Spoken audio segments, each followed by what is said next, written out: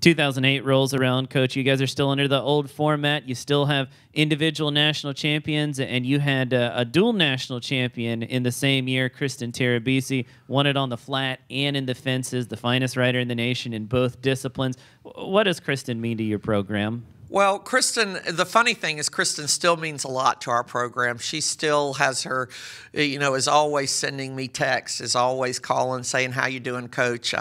Her parents live 10 minutes from a venue that I go recruiting every year, and so I keep up with them, the Terabisis, all the time. Kristen's dad was a legacy. I mean, Kristen's a legacy. Her dad played golf here, so and I still remember when I saw Kristen for the first time. It was a recruiting venue in Florida where they offered a competition for coaches to come in and recruit, and the riders went out and competed. And I remember Kristen being there. I remember her dad introducing himself and us talking briefly. And at that point, she was very competitive as a rider, but she was also a swimmer as well.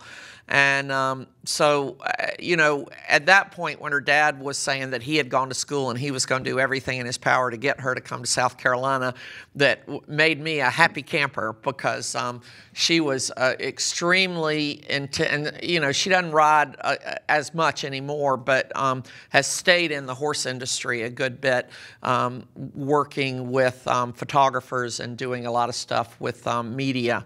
But for her, when she came in, knowing how she was almost too intense when she came in, and she was one of those that wanted everything to be perfect and really strive for everything to be perfect, and she was one of those that could get that accomplished. So for her, she was part of the 2005 and 7, right? Definitely was a part of multiple Hunt Seat national. She wasn't part of 2005. I take that back. She was part of the 2007 championship team, and I think that she had a great.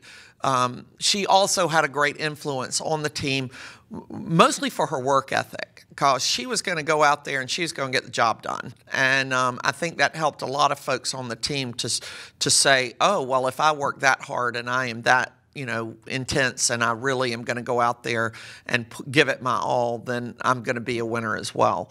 And so for her to go and compete as an individual, and they had the individual Hunt Seat champion and individual Western champion, and she was lights out. I think there was no question that she was going to win the whole thing. And sometimes as a coach, you get very nervous when someone goes in the ring that you think, okay, they're either going to do it or they're not. And she was one of those. Tara Brothers was one of those. She was one of those that didn't. I knew she was going to go in and she was going to win or die trying. And so she was never happy with second ever.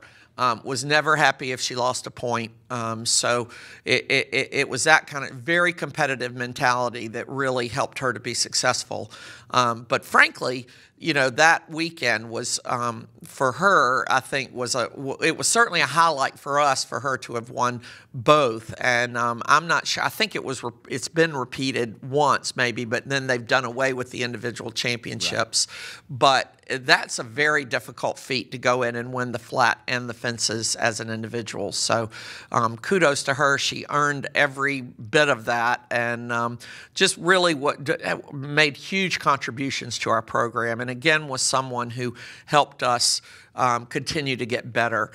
You just look at all these folks that we talk about, and you realize that they're the ones who are you may, as a coach, influence the team, but these are the ones that are really laying the groundwork for how your team is going to turn out in the end.